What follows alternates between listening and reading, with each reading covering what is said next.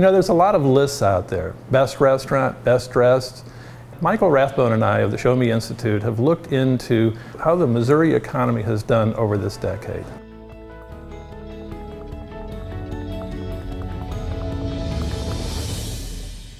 Hi, I'm Rick Hafer of the Show Me Institute, and what we're finding is that the Missouri economy just isn't growing like most of us wish it would. We looked at Missouri's economic growth during the good times from 2000 to 2007 when the rest of the economy was growing, and what we found was that not only did Missouri lag behind the United States economy, but also its neighbors. Since that time, during the Great Recession and the aftermath, not only did we suffer about as badly as our neighbors, but we didn't bounce back. And in the end, what that means is that income in Missouri is about $7,000 less than what it would be if we just increased from 2000 to the present at about the average.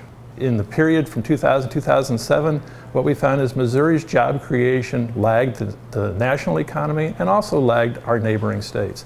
And again, since the Great Recession occurred in 2008, Missouri still lags most of our neighboring states in the U.S. economy. To put it in concrete terms, if the Missouri economy was growing at the average of everybody else, we'd have about 40,000 more jobs in Missouri than we do today.